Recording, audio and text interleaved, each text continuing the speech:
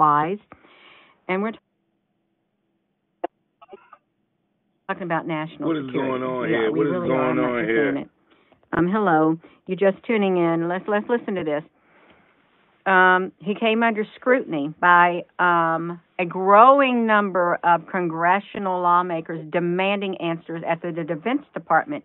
The Defense Department itself delayed informing Congress and the public about his hospitalization. You can see it right here.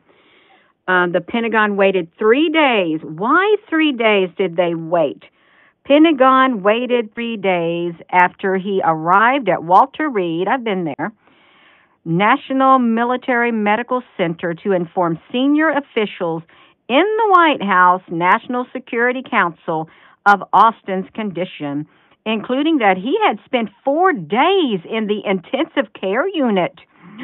A U.S. official previously confirmed to NBC News.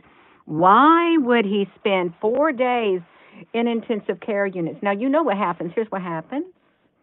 In countries who are at war with other countries, somehow they get to their military people. They try to take them out.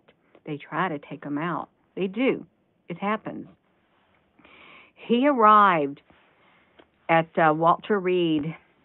His deputy, Kathleen Hicks, was in Puerto Rico. She was in Puerto Rico. Assistant Kath, look at her. He arrived at Walter Reed, and she was in Puerto Rico on vacation at the time, and she learned about his condition 2 days after she took over her duties. There was a lapse of control. There's something happened in 2 days. God, who knows who was in control? Who knows who was in control when he was relieved of duties because he was hospitalized 4 days in intensive care. And his deputy defense secretary, Kathleen Hicks, she found 2 days out afterward, too.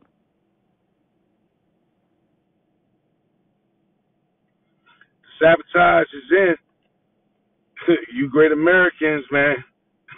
you hear this? In the time of the escalation of war in the Middle East was going on in Russia, China about to make a move. All this is happening, and your top general for your military has been taken out. It smells like a sabotage to me. This is Jeremiah 51 and 8. Babylon is suddenly falling. Remember, the Lord speaks about you in the future tense because you're already past. Babylon is already done. Babylon is falling, suddenly fallen and destroyed. Howl for her. Take balm for her pain. If so be she may be healed. And you can't heal her. You know what I mean, band-aids you put over this place, there's no healing. We would have healed Babylon, but she is not healed. All kind of strange things. Like this is unheard of. But she is not healed. Forsake her and let us go, everyone, into his own country. For her judgment reacheth unto heaven, and is lift up even to the skies, man. Very strange, very strange, very strange.